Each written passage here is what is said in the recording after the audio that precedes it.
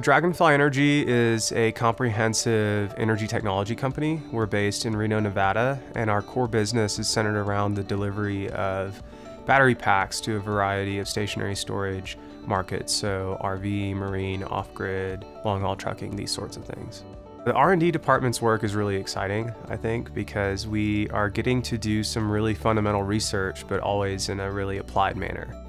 The R&D department for Dragonfly Energy is focusing a lot on solid-state cell technology and scale-up of conventional cell chemistries using our patented and proprietary dry electrode manufacturing process. The equipment investment is really important.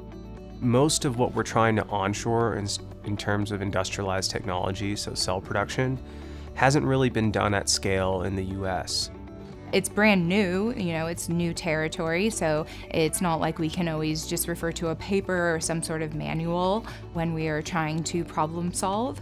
It requires a lot of reverse engineering, it requires a lot of process optimization, it requires a lot of fundamental learning, and to do that you need a lot of research infrastructure that allows you to analyze these cells, analyze the components, and start studying why and how they fail. The instrumentation that we've purchased is so critical to the work that we're doing in the lab because it really helps us to answer these questions. So in order to do any sort of preemptive QC analysis to qualify new materials, to do post-mortem analysis after a battery has cycled, or even better yet, an operando analysis of a cell that's actually cycling so we can really understand what's happening to these batteries. None of that would be possible without good quality instrumentation. I think Bruker is constantly pushing the boundaries of what, analytical technologies that have been around for say 30, 40, even 100 years can do, and where they can actually provide those benefits. With our instrument lines, we are covering NMR and EPR, starting from high-resolution instruments, floor-standing instruments, down to benchtop derivatives of the same technique. This enables a variety of use cases and deployment opportunities.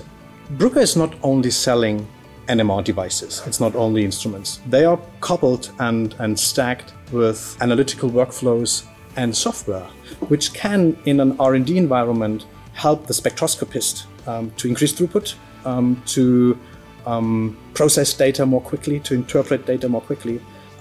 Software does everything in terms of interpreting data and filing a report, and at the end you would have the report. So this makes a huge difference. I think the relationship between Bruker and Dragonfly is really beneficial to both parties because we're learning more about a technology that we're not necessarily manufacturing and trying to sell and competing in, but more using to create our products.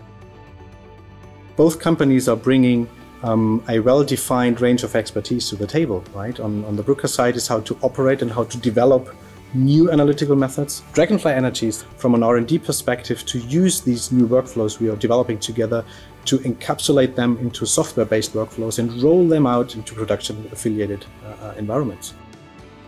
I personally really enjoy working with the Bruker team because they're just great people. They're a really fun time who are incredibly knowledgeable about their instruments, and they're never not willing to share their wealth of knowledge with us. They've been very helpful in really pushing the boundaries of these instruments and helping us leave no stone unturned when we're trying to do our analysis on our batteries or battery samples. We've had ample opportunity to go train with their application scientists who are experts in these instruments. So working together, we can answer these really critical questions of what's happening inside of a battery or what's the best way to analyze this material. But in addition to that, we're really pushing the boundaries of those specific instruments and pushing their understanding of how to use their own equipment.